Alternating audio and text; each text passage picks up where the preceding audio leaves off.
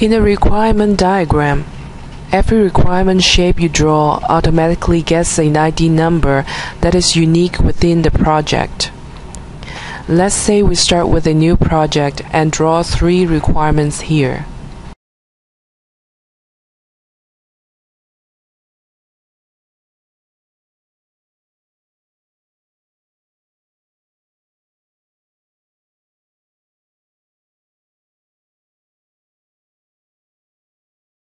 As you can see, their IDs are 1, 2, and 3 respectively. Maybe for some reason, we decided to delete this requirement diagram.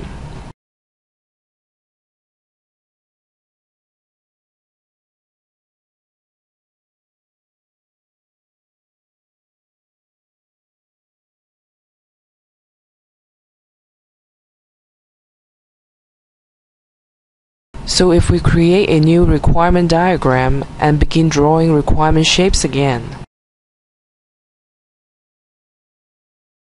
their ID numbers will be generated from where it was left off last time.